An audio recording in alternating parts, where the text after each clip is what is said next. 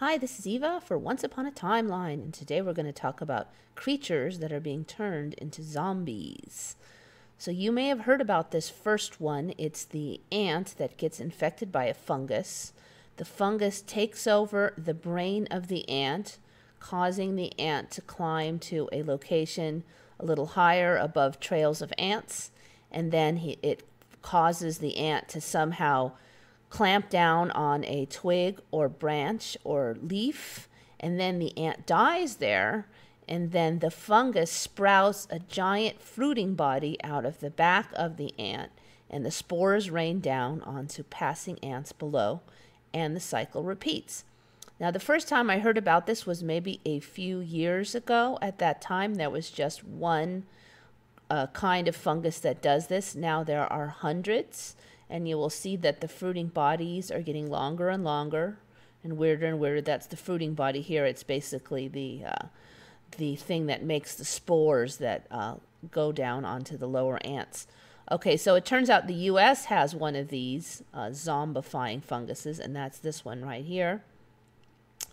They're everywhere now. So you may also notice that the variety of the fruiting bodies has significantly expanded, and now on some of the ants there are two of these spore packs that come out. This one's really long here. There's all different looks now to it. Some of them are just extra weird, like this one here looks like two weird antennae. So yeah, it's really expanded this whole zombie ant thing. There are so many different ants that are infected with it now, supposedly. Look at that one. Just so weird. Okay, so that's the ants. But this whole concept of the zombification of other creatures has really expanded since the ants. I mean, there are so many of them. This is a rather recent one. This is actually a snail that has been taken over by the larva of this creature here. And the larva, there are parasitic worms, but this is in their larva form, it causes the creature, the snail, to climb up to a higher area and broad daylight. Now, normally these snails are nocturnal and they hide, but this kind of brainwashes them into climbing up to this area where birds can find them. Now, strangely, these larvae need to go into bird stomachs as part of their life cycle. So supposedly they're imitating caterpillars here, because normally birds don't like to eat snails. And so they imitate these caterpillars, and the birds are supposed to bite the eye stalks off of these snails, and then the larvae are in where they want to be. So this is pretty weird. So they're making this fluctuation here. Supposedly they only do this during the day. Even though worms have no brains, somehow they know to only fluctuate during the day. And supposedly the snail can actually live through this and regenerate its eye stalks, which is also really interesting. So yeah, this is a very new one here. A lot of these new parasites are having very complicated life cycles, going through multiple hosts. They're going through hosts that you would not expect to have these creatures. For instance, that last one, somehow the parasite needs to get into birds, but it goes through snails, but then birds don't eat snails. So how did that even come to pass? It's just weird. I mean, Darwin's going to have a hard time explaining a lot of this stuff, because how does this creature then need to get into an animal that would not have normally eaten it? How would it develop that? Okay, so here's another one. The lancet fluke or flatworm.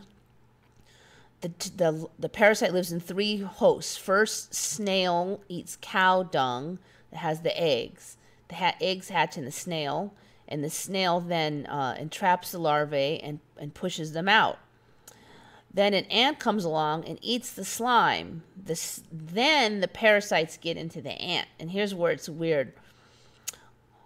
One of them sets up some of the parasites set up around the nerves that control the ant's mandibles, and other parasites set up around the head. The parasite needs to spend its time in the liver of a cow. So cows don't eat ants. Again, this is weird. So that somehow the ant has to get into the cow. So what it does is, with the two different parasites controlling two regions of the ant, is the ant climbs up to a top of a juicy piece of grass and clamps down and waits there, and then hopes that a cow will come and eat the grass and accidentally eat the ant, and then the cow's liver gets infected with these worms, and then the cycle repeats. So again, that's just weird. You know, cows don't eat ants, so how could these larvae form a cycle where they force the ant to eat the cow? It's just too hard to comprehend how such a thing would naturally be created. Okay, so here's another one.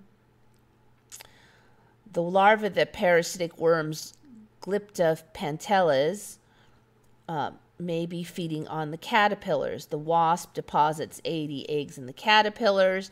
When the eggs hatch, some of the eggs eventually, well, they all turn into larvae, and then some of them squeeze out of the caterpillar and spin a cocoon, but the other larvae stay in the caterpillar and control the caterpillar to make it defend the cocoons. So the caterpillar stays there and fights off any and all attackers that it can and protects the cocoon.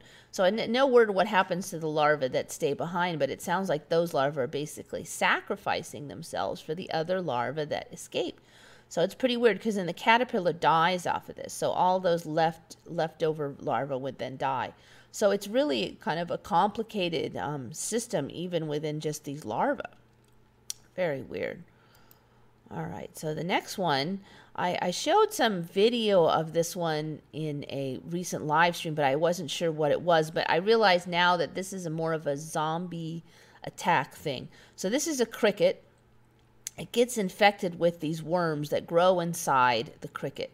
Now, these worms do two things. One, it causes the cricket to stop chirping so that it will survive longer. Chirping crickets are more likely to get eaten, so it silences the cricket. And then when they're ready to hatch out, these worms cause the cricket to go out and look for water and jump in. Now, normally, crickets will not go into water because they're bad swimmers. So these crickets jump in, and usually the crickets will die, and then all these worms will come out, and that's part of their life cycle, is that they infect things in the water. So, I mean, these things are called horsehair worms, and they can reach up to a foot. Now, I've seen some locations saying that there is a 6-foot long variety of horsehair worm, but I was not able to find any more info on that. So that one, I think, is still incubating. Okay, so now here's another one. You might have seen this one. This one's a little bit older, ME. Basically, this little creature here hatches inside a fish's gills and climbs up to its tongue, and then it slurps the fluids out of the tongue until the tongue dies, and then it takes the place of the tongue and sits there and chomps on food that comes in that the fish eats. And it just stays there for a really long time. So these fish can survive with this thing in their mouth. Now, there's some new storyline to this that I did not see at first. The storyline now is that these creatures are born without a gender, without a sex. And then as they develop in the gills, one of them turns female and goes into the mouth region, and the rest stay male, mate with her when she's in the mouth region, and then leave. So that's kind of a weird thing, because you have the different offspring all mating with each other in this storyline. So then after the mating, all the little eggs are spread out from the mouth of the fish. This one, I assume, shows a male and a female here. It doesn't really explain. It says a pair of tongue lice attach to the inside of fish. So I'm not sure if we're going to get more than one. I have not found any storyline yet on that, or if that's just going to be a male. So that one's pretty weird. You can see some images of this tongue louse here. This one shows how it's inside the mouth here. There's another one. So they're saying a number of fish can be infected by these tongue louse. I guess that's a small one there. Anyway, yes, definitely gross. All right, so here's another one. This stuff, this bacteria, this pathogenic fungus called Batricotrytium dendrobatidis. I probably killed that name pretty bad, but it's BD for short. BD has been blamed for the extinction of hundreds of amphibian species and poses a threat to up to 1/3 of the world's frogs, salamanders, and other amphibians. So I've never even heard of this, but apparently it's slaughtering millions. Strangely, not any word on it, though, until just now. But so this BD, it kills some species, but other species are able to survive. But weirdly, the males become more sexually active. They're lethargic all the time except for when they're looking for a mate, and then that behavior doubles. And by mating with the females, he spreads the fungus. So there's a theory that this BD is somehow controlling these frogs to mate more so it can spread more. So it's basically an STD for frogs. Okay, so the last one, these zombie barnacles. These zombie barnacles infect crabs. They get onto the back of the crab and they cause all the male crabs to act like female crabs. And then they lay their eggs in the region of the crab where the crab would normally have its own eggs. But now it has these parasitic eggs. And weirdly, since all the males act like females and the females still act like females, these crabs protect these eggs and they nurture them until the eggs hatch. When it's ready to produce, the parasite creates an egg sac that develops in the same area that a female crab's egg normally would go. This parasite doesn't discriminate based on gender.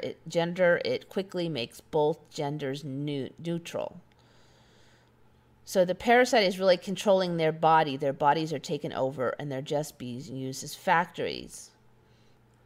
Okay, so there's one thing that a lot of these stories have in common. It's just zombification of other creatures. We have insects, we have frogs, we have crabs. There's also a lot of weird sexual things where some of them change the gender or the behaviors. So there's a lot of gender swapping. That just seems to be a theme with the ME and on a lot of the animals. But it goes beyond just these lower animals. It goes beyond just frogs and crabs and insects. There are actually quite a few weird stories coming out with mammals and even humans having zombie issues. So in our next segment, part 2, I will be discussing the human factor. This is Eva signing off for Once Upon a Timeline.